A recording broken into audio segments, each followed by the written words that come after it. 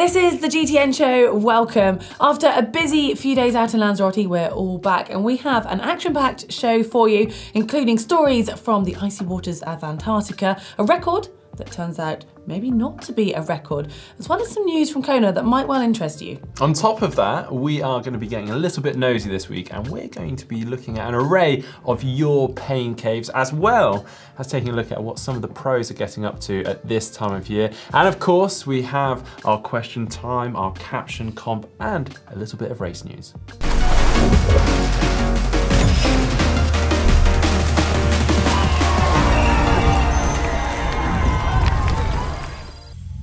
Right, well, this time of year, there's obviously less racing going on, so we wondered what the pros were up to. And we've done a little bit of investigating and found out that quite an array of things, actually. And I think we've got a little bit of help just to guide us through, because there's such an array, including racing, charity work, mountain biking. We've got very nosy. So one that really jumped out to me this past week was from Gustav Eden, who is a Norwegian triathlete, races mostly on the ITU circuit, although has dabbled with middle distance racing, Ironman 70.3, and was very, very good.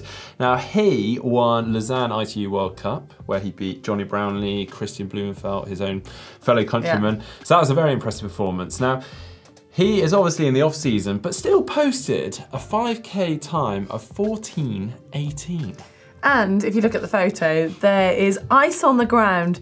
And that, I mean, running at that pace in that temperature makes it even more impressive. And that's not all, because this is all sort of part of a Norwegian training day, like a national camp. And he said it was okay conditions. Then he went on to do a 3x30-minute TT at 300 watts, all alone on his turbo trainer. So what a day. I mean, he's laying it down there, isn't he, for the other pros to go, you know, before you eat too many mince pies, look what I'm doing. Yeah, whilst all the rest are just having a jolly. But closer to home, we have noticed quite a lot of athletes swapping not just their TT bikes for road bikes, but going the next step down to mountain biking and getting a little bit dirty. Yeah, well, you might have thought or be led to believe that a lot of the pros are very serious and they're always training hard and they never let their hair down. Well, you might think differently if you had a look at some of their Instagrams lately, because a lot of them are posting up photos of the mountain biking, cyclocross, going all off-road. So we've got Lucy Charles, she's been venturing off-road, so we've seen a picture of her just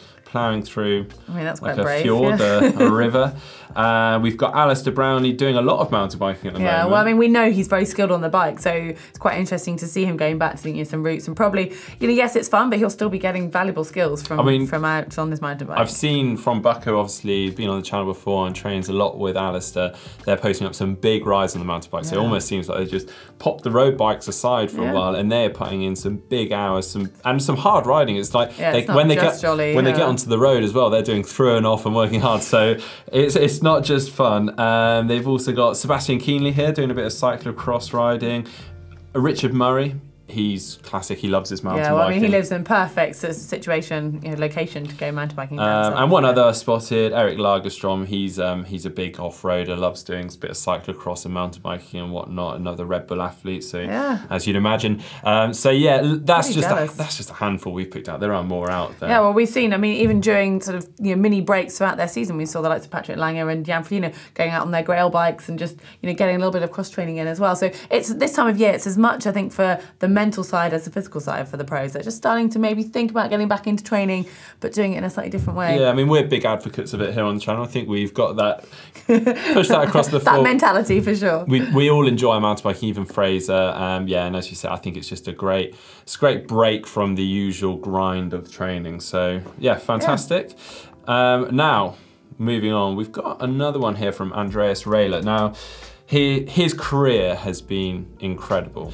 And he's basically remained so dominant for so many years, but in this past year, he's kind of just disappeared off the face of the earth. Yeah, well, I mean, he is at the age of 42. I think people were starting to wonder if maybe it was time that he was sort of hanging up his boots quietly, just going, I mean, normally athletes do announce a retirement, but maybe he was just, we weren't really sure. But it turns out that he has put it out there. He's set his sights on Kona 2019. Yeah, he posted up a picture with his child, his new child this past year, which was possibly why he'd maybe been so quiet for most of the year. But yeah, he's saying, it's happening. I'm still in the game, which is great to hear. And it's kind of posed the question of when is it too old to be a pro in triathlon?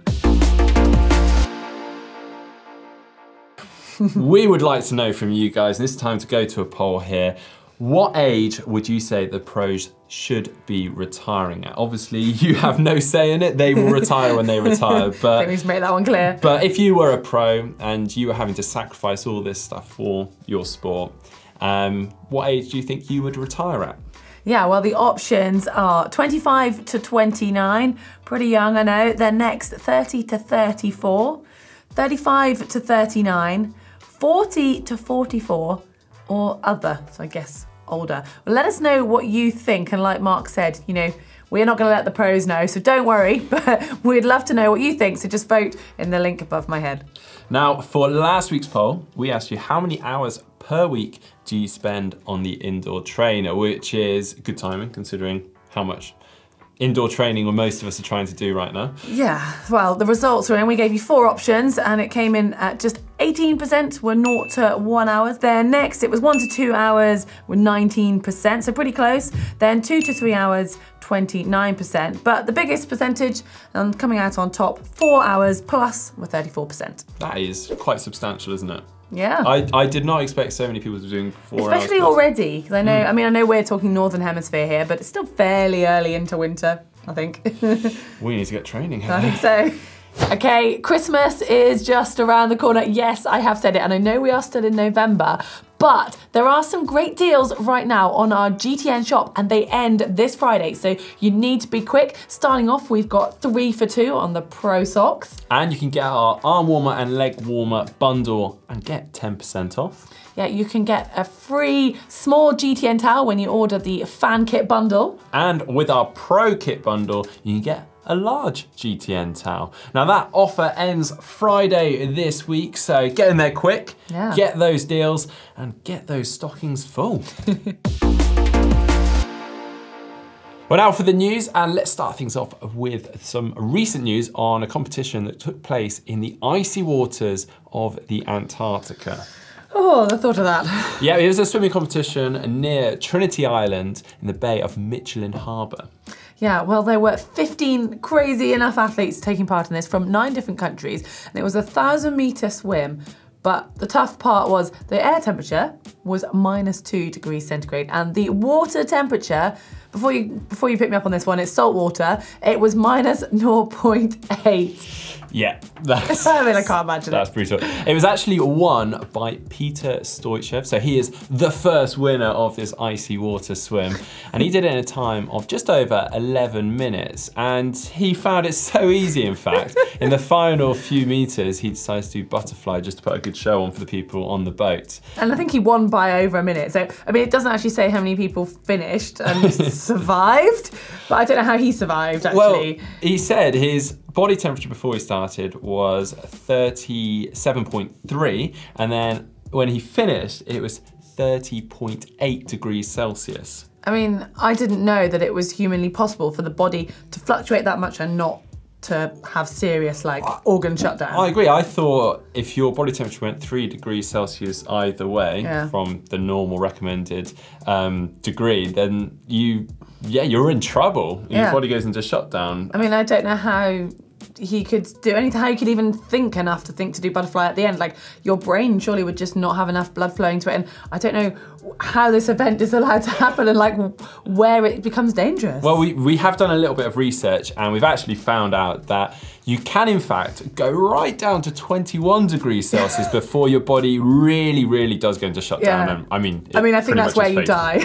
Yeah. So we do not recommend trying cold water swimming to this extreme. And it doesn't mean that you could get close to that. I mean, you could just get close to 30 degrees Celsius and cut out. So clearly this guy's trained up to it, so very impressive. Yeah. Well, from one extreme to the other, this time going away from the cold temperatures, but over to the endurance side of sport. It was a recent record attempt by Reit Ratasep of Estonia to break the record for the double-decker ultra triathlon, which previously stood at 251 hours. That is a long time to be doing anything. It is. Now to do this, he had to do 76 kilometers of swimming, 3,600 kilometers of cycling, and 844 kilometers of running. Yeah, well, this was broken over 20 days, so it was actually broken down to being almost an Ironman every day, so you don't just get in and swim constantly for that far, but still, it is quite some challenge. But the disappointing fact was, well, first of all, he completed this in a time of 238 hours, so in theory, breaking the previous record by over 13 hours. Yeah, but there was some bad news for poor chap because the record didn't stand. So he didn't find this out until I think a fair bit afterwards when it got submitted, and it turns out that the Ultra Triathlon Association didn't have an official at the event because it didn't manage to have enough competitors to be able to warrant and afford an official, and they've decided that the rules are the rules and that record isn't going to stand. Yeah, and that will now continue to be Dave Clamp from the UK, who had that previous record of 251 hours. It is still his record, so yeah. It's still there to be broken, so if you fancy 20 days of racing triathlon, good luck to you. I'm out of here. Now then, if you are interested in competing at the Ironman World Championships, then this may well be of interest to you because, as you all know, Ironman have been celebrating their 40th anniversary at the Ironman World Championships this year. And in recognition of that, they are now offering out an extra 40 slots for the 2019 World Champs. Yeah, well, to be eligible for one of those tickets, you basically have to enter any of their global events between now and the 20th of Jan. That's the final cutoff. It's going to be 3 separate drawings. And then if you are lucky enough, you'll get a notification from Ironman and the chance to purchase your ticket or your entry fee for Kona next year. Okay, it's time to have a look at some of your pictures. And this week we are focusing on indoor training and your pain caves. And we've got a great selection. Starting off, this one sent in from Alina. Well, this is actually quite an interesting picture because if you look closely, the turbo is set up next to a hospital bed. Yeah, well, this is coming from Germany. She's got a chronic disease, cystic fibrosis.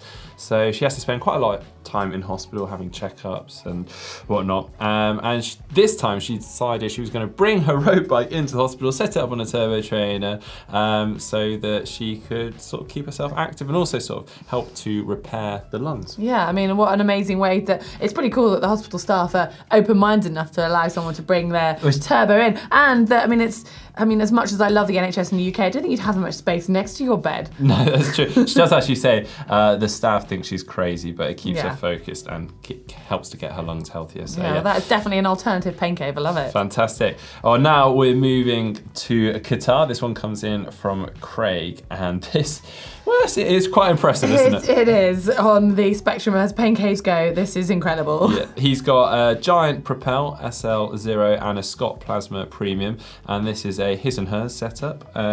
He's just done the final finishing touches to his pain cave. 2 Wahoo kickers, 2 Wahoo climbs, and 2 screens, individual screens. 46-inch, yeah, I mean. With Zwift going on each of them. So he said it's a great way to stay up the sandstorms.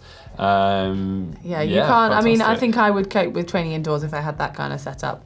Yeah, very nice. And he's also got bikes on the side. I can't quite. We've got a Scott Plasma and a Planet X as well over there. Zip wheels, a couple of sets of zip wheels. There's no shortage quite the setup. Of kit there.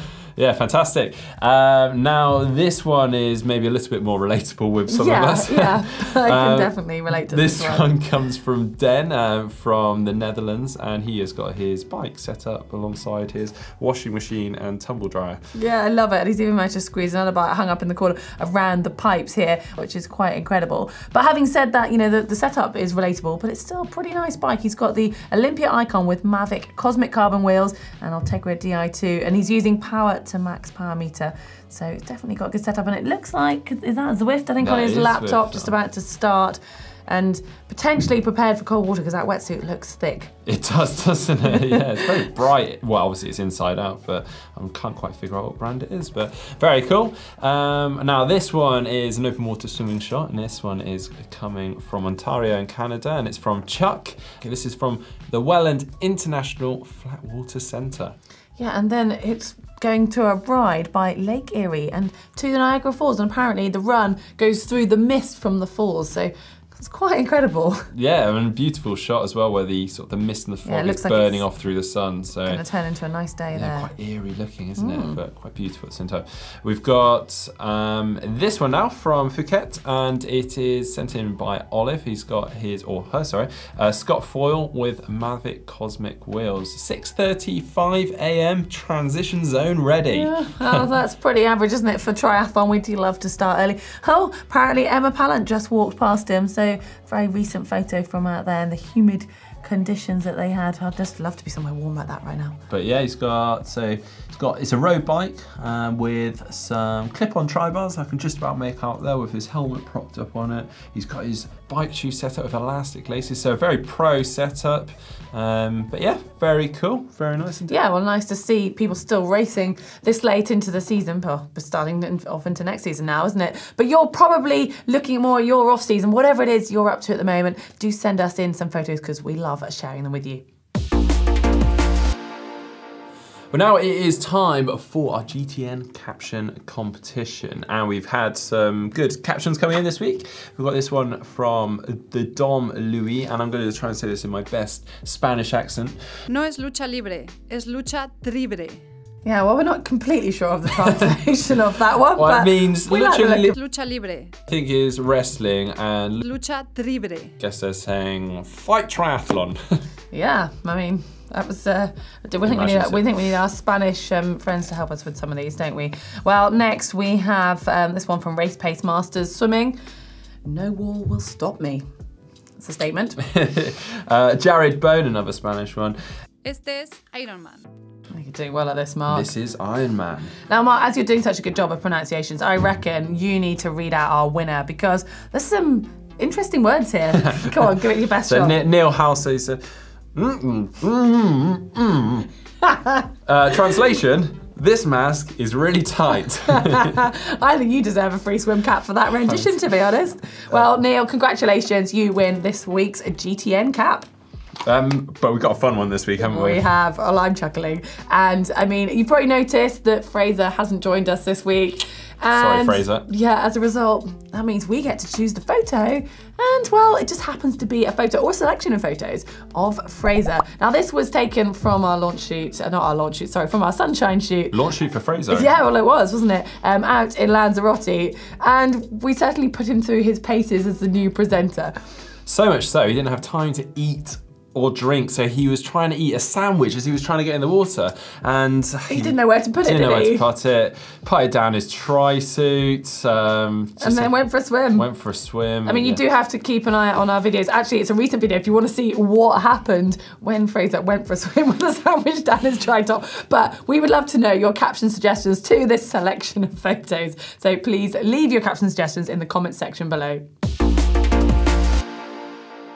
It's time for race news, and it's fairly succinct this week because it is that quiet time of year for races, but still there were some significant performances over Ironman 70.3 Western Australia. Most significantly, it was the return to action for Lorenzo Bozzoni, just 5 months after he got hit off his bike by a truck whilst training in New Zealand, and he was left with life-threatening injuries in hospital for quite some time, and it's taken a long comeback. He tried to get ready in time for Kona at the World Championships, but had to admit defeat a few weeks prior and realised he wasn't quite ready, but he certainly is ready now, and he had a tremendous performance in Australia on the weekend. He came out of the swim with the lead group, and then himself and Sam Appleton worked together on the bike. They increased a lead, and by the time of T2, they actually had more than 8-minute advantage over the chasers, and then it became a running race. In the overall results, it was Casey Munro who finished third, and then Sam Appleton couldn't quite hold on to that run pace. He came home in second, and Lorenzo Bozzoni, in his first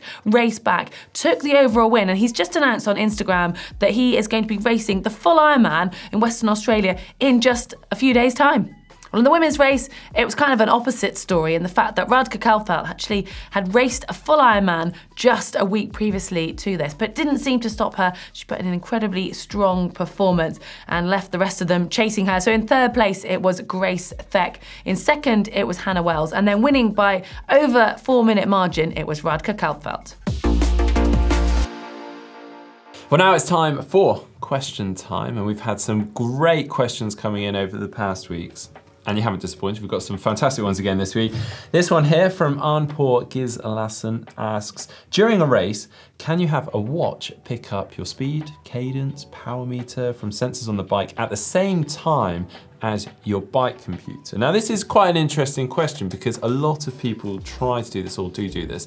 You'll want to race the entire triathlon with a wristwatch, recording it all. So you're starting on the swim, it continues all the way through to the run. But equally, you might want to have a bike computer on your bike as you do for when you're normally training. So you can see all the numbers in front of you, maybe when you're in aero bars. And the short answer is more than often, no, because your power meter sends signals via either ANT+ or maybe via Bluetooth. And your device can only pick up one source at a time. So there is a chance that your bike computer could pick up via ANT+ and your watch via Bluetooth, in which case maybe you could pick up both on each, but that is very slim. And what I have heard from people is it can be a little bit glitchy, so it will like drop out on one and then back to the other, and there is the chance that maybe you're having it all on your watch and not on the bike computer. So if you have figured out a way of recording on both, or perhaps you've found certain power meters that send signals to both, we'd love to hear, so send that in. Great to find out. Yeah. Well, this next one is actually less of a question, more of a few comments and opinions. And, you know, we are open to criticism. We know we're not perfect, and we know that we are English. Yeah, but last week's show, someone picked up on my pronunciation of the brand Nike, or Nike as we like to call it here in the UK. Yeah, now we've had a bit of grief for this. We have in the past, but this time it's sort of been even more noticed. And I think it's time that we, you know, put our hands up and explain why we say it as we do. Yeah, I mean, we could, every time we say something, we say spanner here for the tool we use in the... Or for you, no, I'm joking. Thanks for that. For tools that we use in the maintenance studio, but in America you tend to say wrench. So we often say both, but it will get a bit boring if we said both. So sometimes we just get lazy and we just say what we're used to. And we have done our research. Nike is the official term and the official brand name for Nike. Now we're just confusing ourselves. We're digging a hole here. It's when you've said something for, you know, 30 years or whatever, it's quite hard to change it. And, you know, we respect the brand, but I think I just can't change that. Yeah, I don't know why. I think a lot it's of people really in the difficult. UK. Yeah, and next they're going to be telling us it's Adidas, not Adidas. I mean, what? Who? Yeah, so, you know, our apologies are there, and we will do our best to make ourselves clear to everyone watching. Our next one. Well, this one comes in from Master Decaster in the USA. My Garmin estimates calories burned during activities. How can I use this to make a nutrition strategy for a race? I've read you can only absorb up to 400 calories per hour. This gives me a huge deficit for every hour.